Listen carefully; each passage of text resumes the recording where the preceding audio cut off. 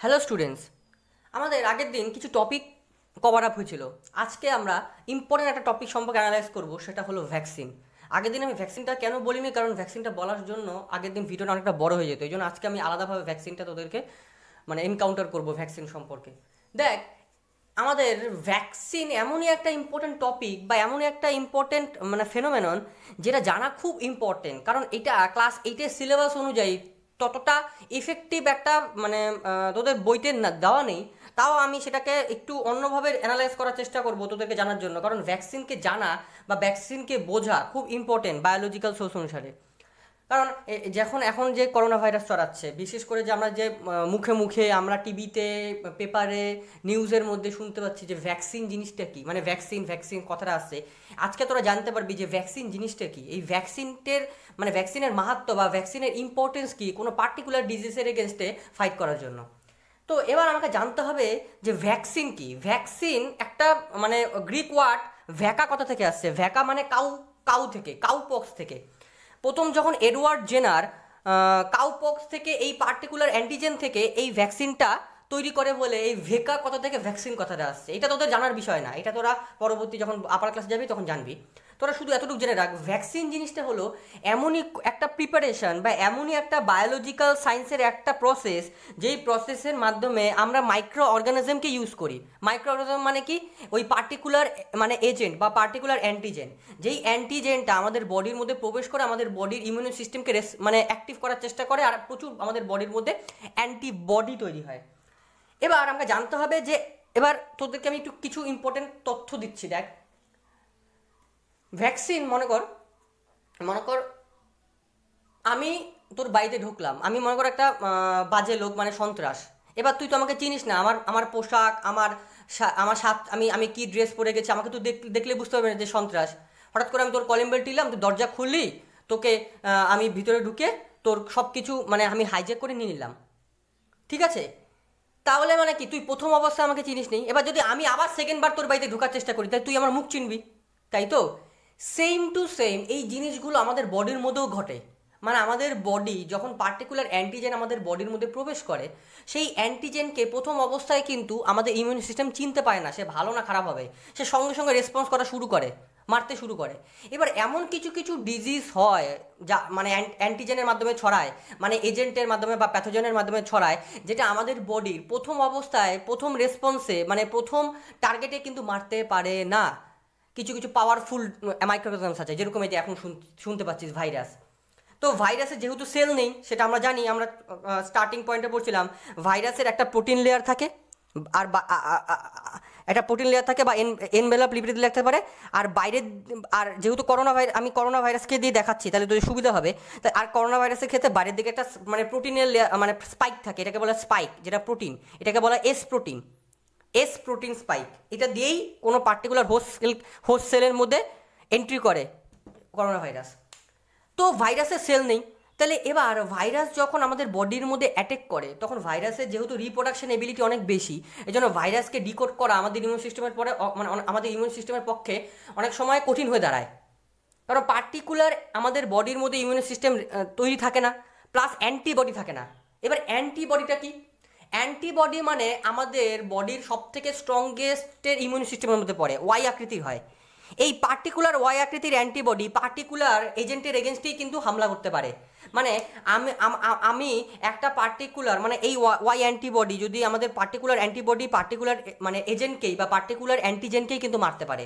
এবার হঠাৎ করে যদি করোনা ভাইরাস ঢোকে, যেটা আমাদের new born corona virus, Nobel corona virus, যেটাকে SARS-CoV-2 বলছি আমরা, এই যে এটা নতুন আমাদের কাছে। কারণ এই ভাইরাস আমাদের বডির মধ্যে যদি ইমিউন সিস্টেম যদি স্ট্রং থাকে, তাহলে তো সে বেঁচে গেল মোটামুটি, যেহেতু করোনা ভাইরাসের ডেথ রেট ততটা পাওয়ারফুল না, ডেথ রেট। এবার যদি ঢোকে, এবার যদি প্রবেশ করে আমাদের বডির মধ্যে, তাহলে আমাদের বডি ইমিউন সিস্টেম মেরে ফেলবে। এবার যদি আমাদের বডির মধ্যে ইমিউন সিস্টেম স্ট্রং না থাকে, তার কি অ্যান্টিবডি যদি তৈরি না থাকে, তাহলে এই অ্যান্টিবডি এই ভাইরাসকে মারতে পারবে না, তাহলেই সে সিমটোমেটিক হবে, তার বডির মধ্যে নানা রকম সিমটমস হবে। আর যদি ইমিউন সিস্টেম যদি ওর এগেনস্টে লড়াই করতে পারে, তাহলে কিন্তু সিমটমস হবে না, তেমন মাইল্ড সিমটমস হলেও হতে পারে। তো এই পার্টিকুলার অ্যান্টিবডিকে আমাকে আগে বডির মধ্যে তৈরি করতে হবে, তাহলেই তো সে পার্টিকুলার ওই অ্যান্টিজেন ওই পার্টিকুলার এজেন্টের এগেনস্টে বা মাইক্রোঅর্গানিজম এগেনস্টে মারবে। তাহলে এই অ্যান্টিবডি তৈরি করবো কী করে? ভ্যাকসিনের মাধ্যমে। যে স্যার ব্যাপারটা কি? দেখ, মনে কর ভ্যাকসিন জিনিসটা হলো মাইক্রো অর্গানিজমসকে ইউজ করা হয়, মানে that helps that protect against some certain diseases. It stimulates the production of antibodies and promote immune system or provide immunity against several diseases. বেশিরভাগই ভাইরাল ডিজিজের ক্ষেত্রে আমরা ভ্যাকসিন ইউজ করে থাকি। ঠিক আছে, তো এবার কি করব? এবার মনে কর ভ্যাকসিন জিনিসটা কি। এবার দেখ, এটা একটা করোনা ভাইরাস মনে কর। এই করোনা ভাইরাসের বিভিন্ন ধরনের লেয়ার আছে। এটা প্রোটিন লেয়ার, ভিতরে জেনেটিক ম্যাটেরিয়াল থাকে, আরএনএ থাকে। করোনা ভাইরাসের ক্ষেত্রে আরএনএ থাকে, কিছু কিছু ভাইরাসের ক্ষেত্রে ডিএনএ থাকতে পারে। তো আমরা পার্টিকুলার কোনো ভাইরাসের সাব ইউনিট মানে এস প্রোটিনটাকে নিয়ে কালচার করতে পারি, বা এই প্রোটিনের লেয়ারটাকে কালচার করতে পারি, বা ভিতরে জেনেটিক ম্যাটেরিয়ালকে কালচার করতে পারি। ওই কালচার করে আমরা একটা লিকুইড তৈরি করি, যেটাকে বলা হয় স্যালাইন।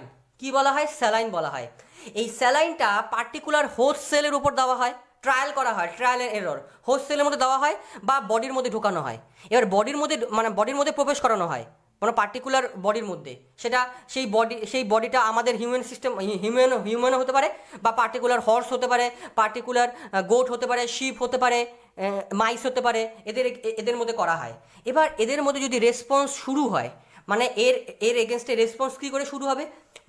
মনে কর আমি একটা এস প্রোটিনকে নিলাম, এস প্রোটিনকে বাইরে ল্যাবের মধ্যে এস প্রোটিনকে কালচার করলাম এস প্রোটিনকে। তাহলে এগুলো তো একটা প্যাথোজেনের অংশ। তাহলে মানে কি, একটা অ্যান্টিজেন বলতে পারি, একটা মাইক্রোঅর্গানিজমের একটা অংশ, বিশেষ করে সাব ইউনিট। এবার এইটা কালচার করে আমরা বডির মধ্যে ঢুকিয়ে দিব, মানে প্রবেশ করিয়ে দিব। মনে করো আমার বডির মধ্যে প্রবেশ করিয়ে দিল। এবার আমার বডির ইমিউনো সিস্টেম এর এগেনস্টে অ্যান্টিবডি তৈরি করবে, যেটা প্রথমে ছিল না। বোঝা গেল? অ্যান্টিবডি মানে ওয়াই আকৃতির এক ধরনের প্রোটিন, স্ট্রংগেস্ট প্রোটিন অ্যান্টিবডি এক ধরনের প্রোটিন যেটা ওয়াই আকৃতির শেপের হয়। আর এর পার্টিকুলার, তাহলে মানে কি, কেন তৈরি হলো? কারণ আমার বডির রেসপন্স তৈরি হলো এর এগেনস্টে, এই পার্টিকুলার এস প্রোটিন বা অ্যান্টিজেনের এগেনস্টে। কারণ এটা তো অ্যান্টিজেনের অংশ। তাহলে আমার বডি তো বুঝে যাবে যে না, এটা একটা অ্যান্টিজেন, মানে একটা ফরেন পার্টিকেল। যে কোনো ফরেন পার্টিকেলের এগেনস্টে আমাদের ইমিউন সিস্টেম রেসপন্স করে তাকে মারার জন্য। তাহলে এও যখন আমাদের বডির মধ্যে প্রবেশ করানো হবে, তখন আমার বডির মধ্যে ইমিউনো সিস্টেম ফার্স্ট রেসপন্সের মাধ্যমে আমাদের বডির মধ্যে মানে ইমিউনো সিস্টেম জেনারেট করবে, মানে অ্যান্টিবডি তৈরি করবে, এক ধরনের স্ট্রংগেস্ট প্রোটিন তৈরি করবে। এবার যদি মনে কর ভাইরাস, সত্যিকারের ভাইরাস আমাদের বডির মধ্যে আসলো, মানে এফেক্টেড হলাম আমরা, তাহলে অলরেডি কিন্তু অ্যান্টিবডি তৈরি আছে ওকে মারার জন্য। ঠিক বোঝা গেল? ব্যাপারটা বোঝা গেল? তাহলে আমরা ভ্যাকসিন জিনিসটা কি? মাইক্রো অর্গানিজমসকেই কাজে লাগানো ভ্যাকসিন। আমরা যে পোলিও ভ্যাকসিন খাই, পোলিও ভ্যাকসিন যে পোলিও যে মানে আমরা যে ওরালি বা ইনজেক্টেড পোলিও খাই, আমাদের সমাজে ছোটোবেলায় যে পোলিও খাওয়াতো, এক ধরনের ওটা কিন্তু মাইক্রো অর্গানিজম থেকেই তৈরি করা ওয়ান টাইপ অফ স্যালাইন বা ভ্যাকসিন, যেটা লিকুইড। এই লিকুইডটা কী করা হয়? আমাদের বডির মধ্যে প্রবেশ করানো হয়।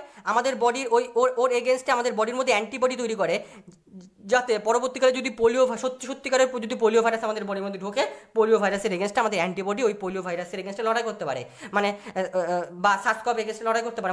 মনে করো আসল সাসকপ ঢুকলো, আমার বডির অ্যান্টিবডি কিন্তু তৈরি আছে, কারণ আমি এর আগেই ভ্যাকসিন দিয়ে দিচ্ছি। ভ্যাকসিন দিলে আমাদের বডির মধ্যে প্রচুর অ্যান্টিবডি তৈরি হবে, ইমিউনো রেসপন্স তৈরি হবে।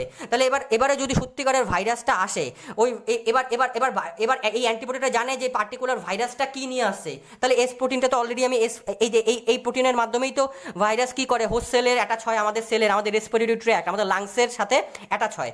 তাহলে অ্যান্টিবডি বুঝে যাবে, তখন এই অ্যান্টিবডিটা আমাদের এস প্রোটিনকে ধ্বংস করে দেয়। আর এস প্রোটিনকে যদি ডিজলভ করে দিতে পারে, তাহলে ভাইরাসের কোনো এবিলিটি থাকে না আমাদের বডির মধ্যে রিপ্রোডাকশন করবে, মানে গ্রো করবে। তাহলে ভাইরাস যদি ডিজলভ হয়ে যায়, তাহলে ভাইরাসের টোটাল স্ট্রাকচারটা ইনঅ্যাক্টিভ হয়ে যাবে, সুইচ অফ হয়ে যাবে, ভাইরাসকে মারতে সাহায্য করবে। বোঝা গেল? ভ্যাকসিন কিছুই না, ভ্যাকসিন কিন্তু ওয়ান টাইপ অফ অ্যান্টিজেনকেই আমরা বডির মধ্যে প্রবেশ করালাম। সেটা কোনো সাব ইউনিট হতে পারে, আবার টোটাল ভাইরাসটাও হতে পারে। যে স্যার টোটাল ভাইরাসটা যদি আমি বডির মধ্যে বডির মধ্যে যদি প্রবেশ করাই, তাহলে তো আমার বডির মধ্যে ডিজিজ হতে পারে না। আমার টোটাল ভাইরাসকে আগে কালচার করব, তাদের মধ্যে জেনেটিক ম্যাটেরিয়াল সিকোয়েন্সটাকে বদলে দিতে পারি, এগুলো বদলে টোটাল অ্যাক্টিভটাকে মানে প্রবেশ করাতে পারি। কিন্তু এটা কোনো ডিজিজ কজিং হবে না। হ্যাঁ, কিছু মাইল্ড সিমটমস বাই চান্স হতে পারে অ্যাক্টিভ ভাইরাসকে যদি আমরা প্রবেশ করাই, কিন্তু বেশিরভাগই ক্ষেত্রেই কিন্তু কোনো সাব ইউনিটকে প্রবেশ করানো হয়, হয় কোনো লেয়ারের কোনো ইউনিটকে প্রবেশ করানো হয়, বা কোনো এস প্রোটিন, বাইরের এস প্রোটিনটা লেয়ারটাকে প্রবেশ করানো হয়, যাতে আমাদের বডির মধ্যে ইমিউনো সিস্টেম জেনারেট হতে পারে। দ্য এজেন্ট স্টিমুলেটস দ্য বডির immune system two recognise any threat or destroy it. R future যদি আবার কোনো এই ভাইরাসটা যদি আবার প্রবেশ করে আমাদের বডির মধ্যে, তাদের এগেনস্টে আমাদের অ্যান্টিবডি অলরেডি তৈরি থাকবে। আমাদের বডি যদি তৈরি না থাকে, তাহলে আমাদের বডি তো পার্টিকুলার ডিজিজের এগেনস্টে লড়াই করতে পারবে না।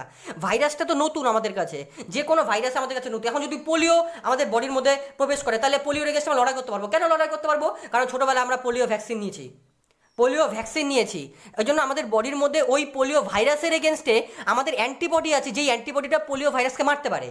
কিন্তু SARS-CoV-2 এর এগেনস্টে তো আমরা লড়াই করতে পারবো না। হ্যাঁ, যাদের ইমিউন সিস্টেম স্ট্রং, যাদের বডির মধ্যে যারা প্রচুর পরিমাণে ভিটামিন সি ভিটামিন ডি খায়, যাদের ইমিউন সিস্টেম অ্যান্টিবডি, তারপরে বি লিম্ফোসাইট মানে হোয়াইট ব্লাড সেল স্ট্রং, তারা এই পার্টিকুলার করোনা ভাইরাসের এগেনস্টে লড়াই করার ক্ষমতা রাখবে। কিন্তু যাদের মধ্যে এই যে পার্টিকুলার অ্যান্টিবডি নেই বা ইমিউন সিস্টেম স্ট্রং না, তাদের বডির মধ্যে আমাকে ইমিউন সিস্টেমকে রেসপন্স করাতে হবে, প্রচুর পরিমাণে অ্যাক্টিভ করাতে হবে। যতক্ষণ ইমিউন সিস্টেম টোটালি অ্যাক্টিভ না হবে, ততক্ষণ এই যে স্ট্রংগেস্ট ভাইরাসগুলো আছে, যারা আমাদের মানে বডির মধ্যে রোগ ছড়াচ্ছে বা ডিজিজ কজিং এজেন্ট ছড়াচ্ছে বা সিমটোম্যাটিক এজেন্ট ছড়াচ্ছে, তাদেরকে কিন্তু আমরা মারতে পারবো না যদি অ্যান্টিবডি তৈরি না থাকে। আর এটা মানে রাখি, স্পেসিফিক অ্যান্টিবডি স্পেসিফিক ভাইরাসকেই মারতে পারে। আমার পোলিও ভাইরাসের অ্যান্টিবডি কিন্তু আমার করোনা ভাইরাসকে মারতে পারবে না। মানে পার্টিকুলার কোনো একটা ফ্যামিলি ভাইরাসকে মারার জন্য, কারণ একটা গ্রুপ আছে, প্রত্যেকটা ভাইরাসের একটা গ্রুপ থাকে, ওই প্রত্যেকটা ভাইরাসের গ্রুপকে মারার জন্য স্পেসিফিক অ্যান্টিবডি দরকার। ওই স্পেসিফিক অ্যান্টিবডি ভাইরাসের বাইরের প্রোটিন লেয়ারটাকে নষ্ট করে বা ডিজলভ করে ভাইরাসকে মারতে পারে, ভাইরাসের রিপ্রোডাকশন এবিলিটিকে নষ্ট করে দিতে পারে, ভাইরাসকে কিল করে দিতে পারে। কিন্তু অ্যান্টিবডি তৈরি থাকতে হবে আমার জন্য। এটাই হলো ভ্যাকসিন। প্রথম এডওয়ার্ড জেনার ভ্যাকসিন আবিষ্কার করছিল, ডিসকভার করছিল, কাউ পক্সের অ্যান্টিজেন থেকে তৈরি করছিল বলে এর ভেকা কথা থেকে, ভেকা মানে কাউ, এই ভেকা থেকে ভ্যাকসিন কথাটা আসে। তারপর এটা কার এগেনস্টে ভ্যাকসিনটাকে করছিল? স্মল পক্স মানে Edward Jenner discovered vaccine for small পক্সের এগেনস্টে ভ্যাকসিন তৈরি করছিল, মানে কাউ পক্সের এজেন্টকে কাজে লাগে। এটা পরবর্তীকালে তো সামনাসামনি দেখা হবে, তখন বলবো। এখন যেহেতু ক্লাস 8-এর সিলেবাসে এতটা জানার কিন্তু তোদের কথা না, তাও আমি জানিয়েছি তোদেরকে। আর অ্যান্টিবডি তৈরি করার জন্য যে ট্রায়ালের এরর ভ্যাকসিন হয়, মানে ভ্যাকসিনটাকে আমি পুট করতে হবে, বডির মধ্যে প্রবেশ করাতে হবে। ভ্যাকসিন কিন্তু হুট করে হিউম্যান সিস্টেমের উপর ট্রায়াল করা হয় না। আগে কর্ডাটা ফাইলামের উপর ট্রাই করা হয়, যেরকম র্যাট বা হর্স। আমরা হর্স শুনেছি না, এতে অ্যান্টিভেনম শুনেছি না, সাপির অ্যান্টিভেনম। যেরকম ভেনম কি, ভেনম জিনিসটা কি, এটা মাথায় রাখিস ব্যাপারটা। ভেনম মানে সাপের বিষ, মানে সাপের পয়জন। এটাকে হর্সের মধ্যে বা গোটের মধ্যে বা শিপের মধ্যে ব্লাডের মধ্যে পুট করা হয়। এবার ব্লাডের মধ্যে পুট করে ওই পার্টিকুলার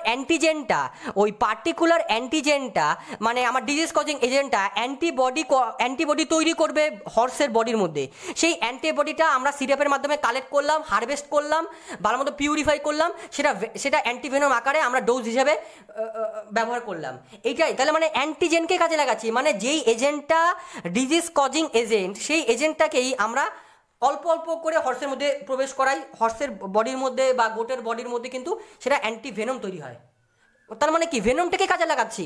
এই যে সাপের যে বিষটাকে দেখবি সংগ্রহ করা হয় সে একটা গ্লাসের মধ্যে, এই যে এত ml 2 ml 1.5 ml 3 ml collect করে ওটাকে প্রিজার্ভ করা হয়। কেন প্রিজার্ভ করা হয়? ঠান্ডাতে প্রিজার্ভ করা হয়, যাতে পরবর্তীকালে ওই ভেনমটা আমার কোনো মানে আমার কোনো হর্সের মধ্যে বা গোটের মধ্যে যদি আমি ব্লাডের মধ্যে দিয়ে দিই, ব্লাড সেই অ্যান্টিজেনের এগেনস্টে অ্যান্টিবডি তৈরি করবে, সিরাম তৈরি করবে।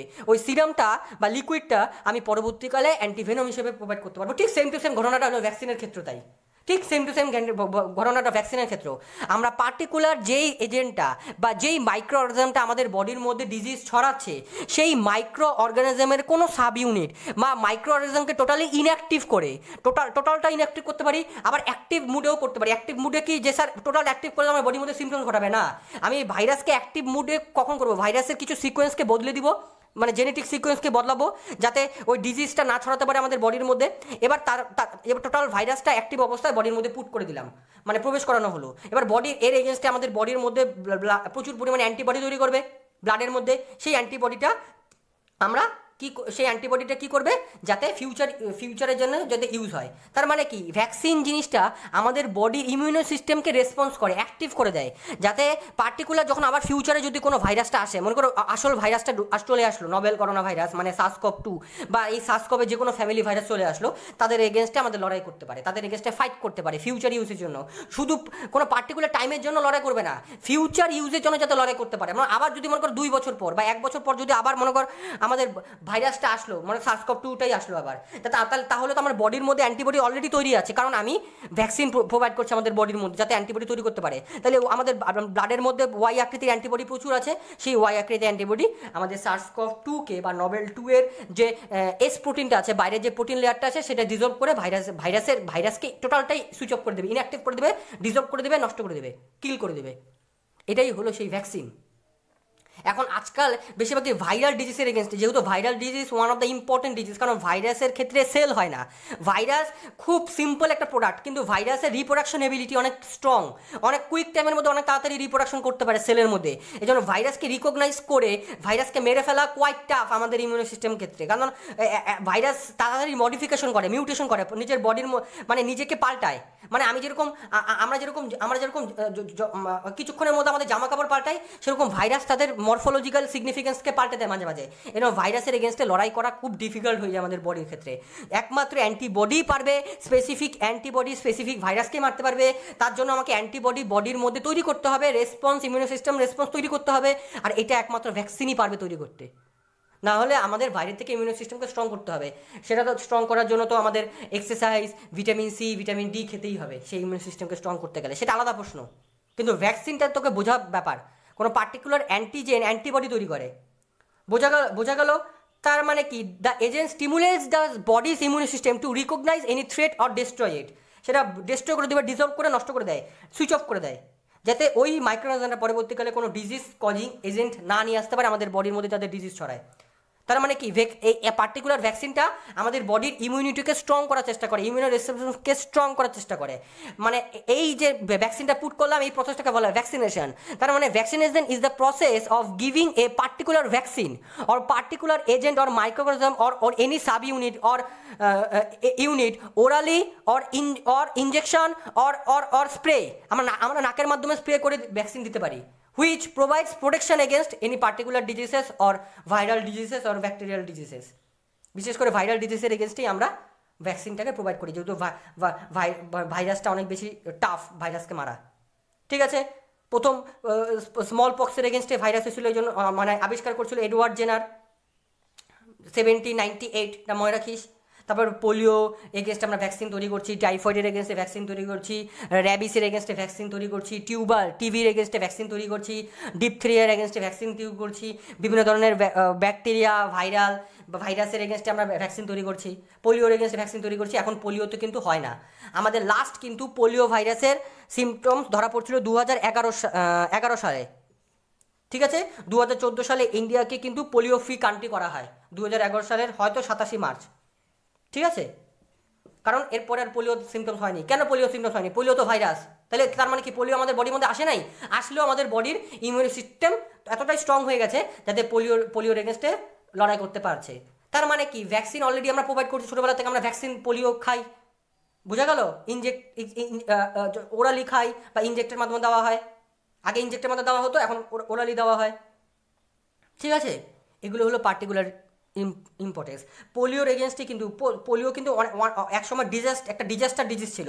প্রথম স্ট্রাইক করছিল ইউএসের মতো একটা কান্ট্রিতে, যেখানে প্রচুর লক্ষ মানে হাজার জন মানুষ মারা যায়। তারপর আস্তে আস্তে ভ্যাকসিন তৈরি হয়। আর একটা কথা মাথায় রাখিস, ভ্যাকসিন তৈরি করতে গেলে, কারণ ভ্যাকসিন অনেক মানে যেহেতু আমরা লিভিং সেল, তো আমার এগেনস্টে ভ্যাকসিন অ্যান্টিবডি তৈরি করতে পারে, তোর এগেনস্টে যে অ্যান্টিবডি তৈরি করে দিবে তা কিন্তু না। প্রত্যেকটা লিভিং সেল যেরকম আলাদা, আমি তুই সবাই আলাদা। আমার বডির মধ্যে আমার মানে অ্যান্টিবডি তৈরি করতে পারলেও হয়তো তোর বডির মধ্যে নাও তৈরি করতে পারে। এই জন্য প্রত্যেকটা ট্রায়ালের এররের মধ্যে যদি 100% রেজাল্ট পজিটিভ না আসে, মনে কর আমরা হর্সের মাধ্যমে দিলাম, অ্যান্টিবডি তৈরি হলো, তার মানে 100% রেজাল্ট আসলো, তারপরে আমরা হর্স থেকে সেটা মাইসে যাব, তারপরে মাইস থেকে আমরা হিউম্যানাংসে আসবো। এই জন্য প্রত্যেকটা রেজাল্টের পর আমাদের 100% কিন্তু রেজাল্ট পজিটিভ থাকতে হবে, না হলে কিন্তু ট্রায়ালের এরর আমরা সেটাকে ভ্যাকসিনটা কিন্তু মার্কেটে ছাড়তে পারবো না যতক্ষণ আমাদের রেজাল্ট পজিটিভ না আসে।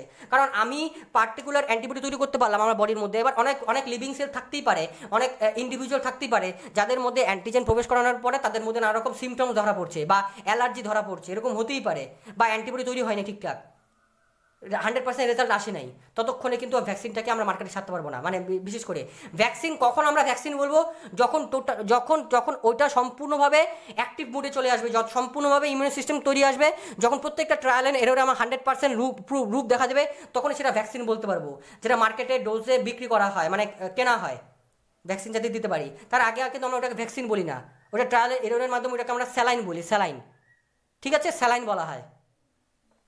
এখন কিন্তু করোনা ভাইরাসের এগেনস্টে প্রায় 40টা বড় বড় অর্গানাইজেশন কাজ করছে যাতে ভ্যাকসিন তৈরি করতে পারে। আর একটা ভ্যাকসিন তৈরি করতে গেলে কমপক্ষে খুব তাড়াতাড়িও যদি কাজ করে, খুব তাড়াতাড়িও যদি কাজ হয়, খুব ইফেক্টিভলিও কাজ হয়, তাও কমপক্ষে 1.5 থেকে 2 বছর লাগে একটা ভ্যাকসিন তৈরি করতে। কারণ ভ্যাকসিন যেহেতু লিভিং সেলের উপর মানে প্রোভাইড করা হয়, লিভিং সেল সবসময় প্রত্যেকটা লিভিং সেল একই রেসপন্স তৈরি করবে না। বুঝা গেল? এটা অনেকগুলো ফেজ আছে, ফার্স্ট ফেজ আছে, সেকেন্ড ফেজ আছে। ফার্স্ট ফেজে মনে করো 30 জনের উপর ভ্যাকসিনটা প্রোভাইড করলো, 30 জন যদি রেসপন্স তৈরি করে, ইমিউন সিস্টেম পজিটিভ রেসপন্স তৈরি করে, তারপর সেকেন্ড ফেজে যায়, মনে করো 120, 130, তারপর থার্ড ফেজে যায় 200 জন, 300 জন, তারপর এরকম ফেজে তারপরে রেজাল্ট যদি পজিটিভ আসে, প্রত্যেকটা ট্রায়াল এররের রেজাল্ট পজিটিভ আসে, তখনই সেই ডোজটাকে আমরা ভ্যাকসিন বলবো, সেটা মার্কেটে ছাড়বো, তারপরে সেটা আমরা আমাদের প্রত্যেকটা বডির মধ্যে পুট হবে, তখনই সেটাকে আমরা বলতে পারবো ভ্যাকসিন। আর যেটার প্রসেসের মাধ্যমে ভ্যাকসিনটা ইনজেক্ট করা হচ্ছে বডির মধ্যে, সেটাকে সেই প্রসেসটাকে বলা হয় ভ্যাকসিনেশন। বুঝা গেল? এটা খুব ইম্পর্টেন্ট ভ্যাকসিন যে জানা। এখন হয়তো মোবাইলে নাও জানতে পারিস, কারণ ভ্যাকসিনটা অনেকটা বেশি টাফ একটা ফেনোমেনন। আমি যখন তোদের সামনাসামনি দেখা হবে, কোনো না কোনো সামনে তো দেখা হবেই কয়েকদিনের মধ্যে, তখন আমি তোর ভ্যাকসিন একদম আলাদাভাবে ভালো মতো বুঝিয়ে দেবো। শুধু এতটা বুঝে রাখ যে কোনো পার্টিকুলার মাইক্রোঅর্গানিজমকে ইউজ করা হয় বা তার সাব ইউনিটকে ইউজ করা হয়। বুঝা গেল? যাতে আমাদের বডির মধ্যে অ্যান্টিবডি তৈরি করতে পারে। কারণ সাব ইউনিট বডির মধ্যে প্রবেশ করালে আমাদের বডি ইমিউন সিস্টেম ওই সাব ইউনিটের এগেনস্টে অ্যান্টিবডি তৈরি করে, কারণ সে একটা ফরেন পার্টিকেল। এই পার্টিকেলটা আগে আমাদের বডি রেসপন্স তৈরি করে না, তার মানে কি নতুন কোনো প্রবেশ করছে ঘরের মধ্যে, সে বুঝে যাবে না যে এ খারাপ হলেও হতে পারে, সে রেসপন্স তৈরি করবে। বোঝা গেল? বুঝতে পারলাম? যেরকম আননোন পার্সন আসলে আমরা যাকে তাকে ঢুকতে দেই না, আমরা আগে বাবাকে ফোন করি, মাকে ফোন করি, মা তো তোমার সাথে কেউ দেখা করতে আসছে বা একটা আননোন পার্সন আসছে, আমি কি অ্যালাউ করবো ঘরের মধ্যে? সেরকমই বডির মধ্যে যদি আননোন পার্টিকেল ঢোকে, আমাদের বডির এগেনস্টে বডির মানে ইমিউন সিস্টেম তার এগেনস্টে লড়াই করে অ্যান্টিবডি তৈরি করে। সেই অ্যান্টিবডিটা আমাদের বডির মধ্যে ব্লাডের মধ্যেই থাকে ফিউচারে, যাতে পরবর্তীকালে যদি সত্যিকারে কোনো ভাইরাস ঢোকে, তাহলে আমাদের ওই ভাইরাসের এগেনস্টে বা ব্যাকটেরিয়ার এগেনস্টে লড়াই করতে পারে। এখন ভ্যাকসিনটা হলো ওয়ান অফ দ্য সবথেকে স্ট্রংগেস্ট একটা লিকুইড, মানে সিরাম, যে সিরামটা আমরা যে কোনো ব্যাকটেরিয়া বা ভাইরাসের ডিজিজের এগেনস্টে লড়াই করতে পারি। কারণ ভ্যাকসিন হলো খুব ইম্পর্টেন্ট একটা ফেনোমেনন আজকাল যুগে, বায়োসায়েন্সের যুগে, মাইক্রোবায়োলজির যুগে। বোঝা গেল? এবার আমরা দেখব কিছু আরও দুটো ইম্পর্টেন্ট টপিক। ওকে, এখন আমরা দেখব ইনক্রিজিং সয়েল ফার্টিলিটির ক্ষেত্রে আমাদের কিছু কিছু মাইক্রোঅর্গানিজম থাকে যেগুলো হেল্প করে। আমরা ক্লাস 7-এর সিলেবাসে বা আমাদের ক্লাস 8-এর স্টার্টিং পয়েন্টে আমরা এই মাইক্রোঅর্গানিজমের সাথে পরিচিত ছিলাম, মানে আমরা জানি কী করে নাইট্রোজেন ফিক্সেশন করে। তার মানে কি দে are called nitrogen fixer. Nitrogen fixer মানে কি, এদেরকে বায়োলজিক্যাল নাইট্রোজেন ফিক্সার বলা হয়।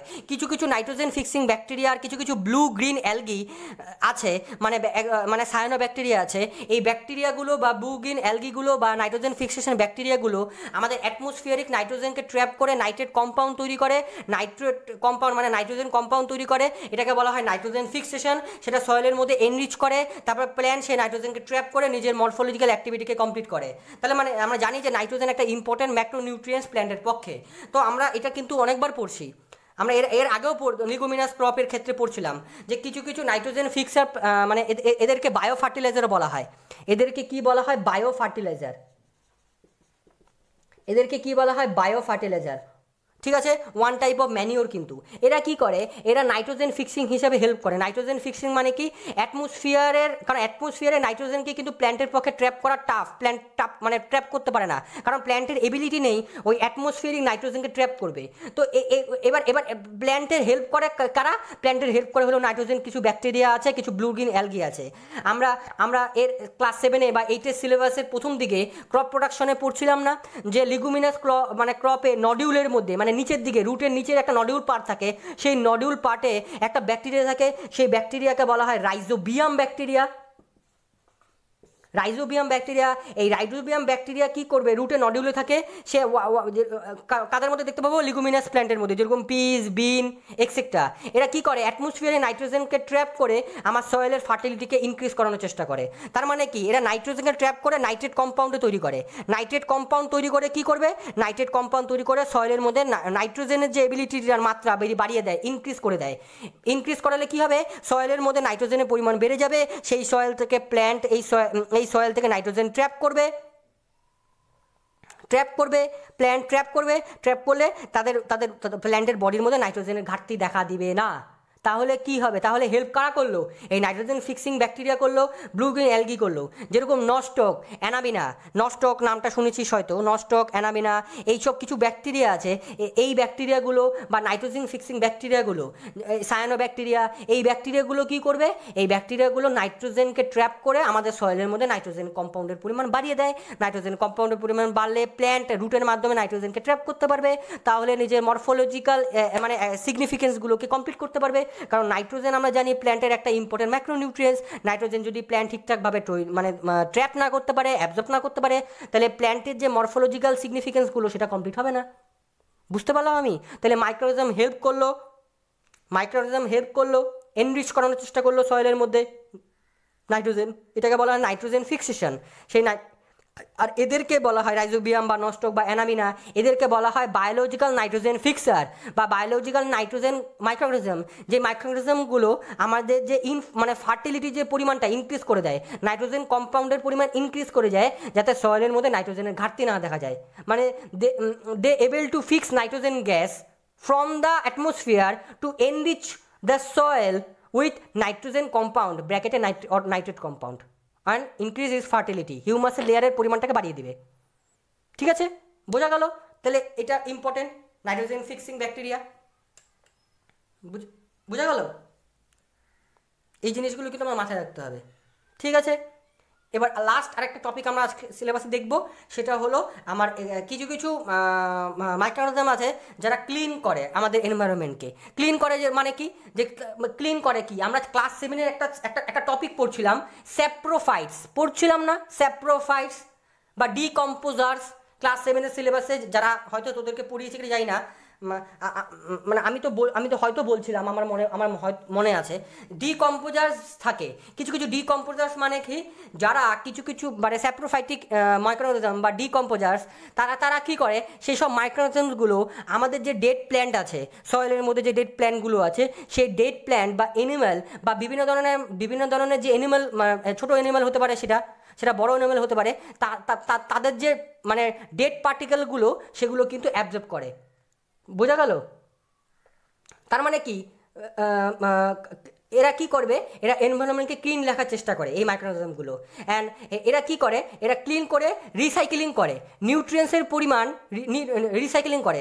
মনে কর একটা ডেড প্ল্যান্ট থেকে যদি অর্গানিক পার্টিকেল মানে অর্গানিক কম্পাউন্ডের পরিমাণ শোষণ করবে, তারা আবার সয়েলের মধ্যে মারা যাবে, তাহলে সয়েলের মধ্যে হিউমাসের লেয়ার বেড়ে গেল না, ফার্টিলিটির লেয়ার বেড়ে গেল না। তার মানে কি, একটা মনে করো প্ল্যান্ট বা একটা প্ল্যান্ট মনে কর মারা গেল, কি নষ্ট হয়ে গেল, মাটিতে মিশে গেল, তাহলে মাটিতে মিশে যাওয়া মানে কি, মাটিতে এমনি মিশে যাবে না তো।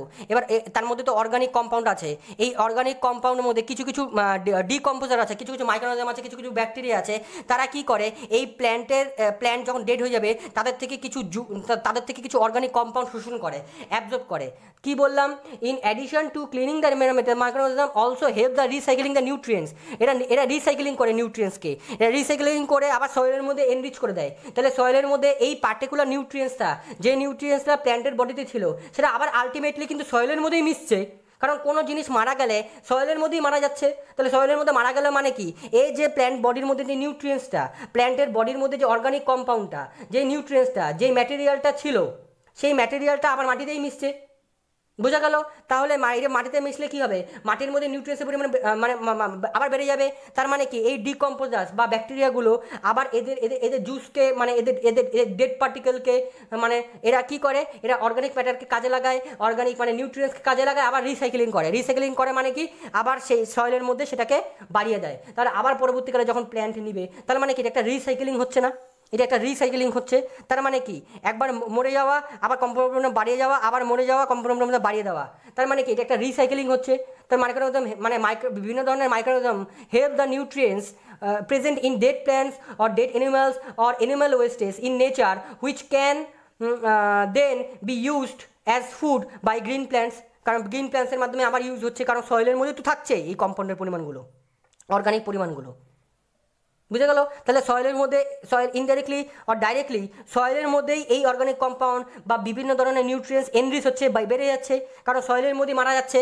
যেরকম একটা আর্থওয়ার্ম মারা গেলে আর্থওয়ার্মের মধ্যে তো অর্গানিক কম্পাউন্ড আছে, তাহলে এবার আর্থওয়ার্ম মারা গেলে কী হবে, বিভিন্ন ধরনের ব্যাকটেরিয়া আর্থওয়ার্মকে ডিকম্পোজ করবে, মানে ওই ডিকেং ম্যাটেরিয়ালকে ভাঙবে, ওর জুসটা ইনটেক করবে, পার্টিকুলার নিউট্রিয়েন্টসটা ইনটেক করবে, তারপরে সয়েলের মধ্যে মারা যাবে। এবার সয়েলের মধ্যে মারা যাওয়া মানে কি ওই পার্টিকুলার নিউট্রিয়েন্টসটা এনরিচ হয়ে গেল না সয়েল পার্টিকেলের মধ্যে, কারণ মাইক্রোঅর্গানিজম হেল্প করলো ডিকম্পোজ করতে হেল্প করলো, এই জন্য দে আর কল্ড ডিকম্পোজার্স।